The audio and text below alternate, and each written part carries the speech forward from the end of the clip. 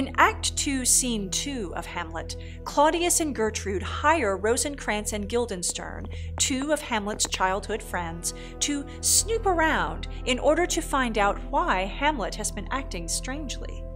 Ambassadors inform the king that Fortinbras has agreed not to agitate Denmark, but has asked that he and his men are allowed passage through Denmark on their way to Poland. As the ambassadors exit, Polonius tells Claudius and Gertrude he thinks Hamlet's love for Ophelia is driving him mad. Polonius reads them a letter from Hamlet to Ophelia in which he proclaims his love for her. Together, Polonius, Claudius, and Gertrude conspire a meeting between the two lovers in order to find out if Ophelia is what's driving Hamlet mad. Rosencrantz and Guildenstern appear, and Hamlet asks several times what brings them to Elsinore.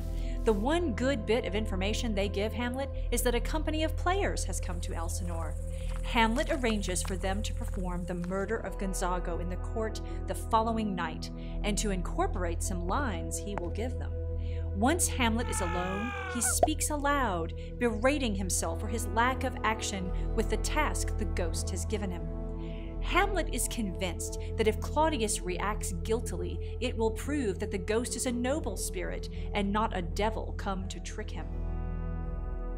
The use of spies again comes into play. Bringing in Rosencrantz and Guildenstern, old friends of the prince, who will rely on their long-standing relationship with Hamlet to ferret out the information the king and queen desire.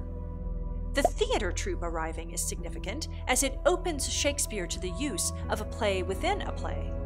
He now is plotting a way to cause Claudius to divulge his guilt through his reaction to Hamlet's play within the play.